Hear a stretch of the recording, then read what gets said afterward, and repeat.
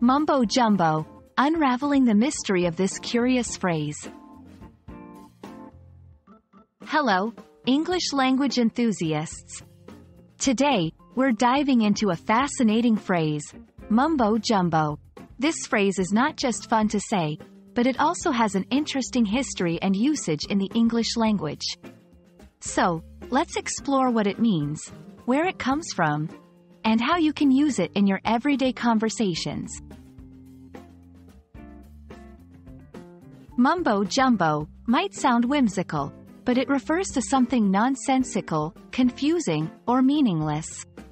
When someone says something is mumbo jumbo, they often mean it's hard to understand, perhaps because it's overly complicated or just doesn't make much sense. For example, the instructions for assembling this table are complete mumbo jumbo. I can't understand this legal document. It's all mumbo jumbo to me. The phrase, mumbo jumbo, has an intriguing history. It's believed to have originated from West Africa, specifically from the Mandinka language. Originally, it referred to a masked dancer involved in religious ceremonies.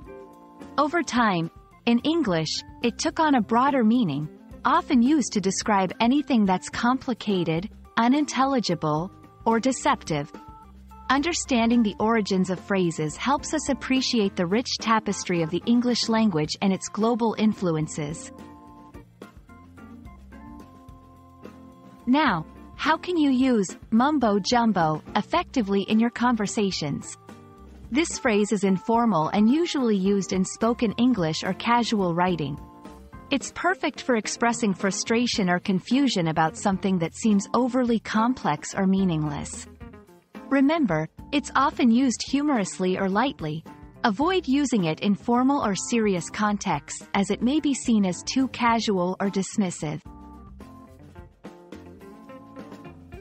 I hope you now feel comfortable using the phrase, mumbo jumbo, in your English conversations. Remember, it's a playful yet useful way to express that something is unnecessarily complicated or hard to understand. Happy learning! And see you in the next video where we'll uncover more fascinating aspects of the English language.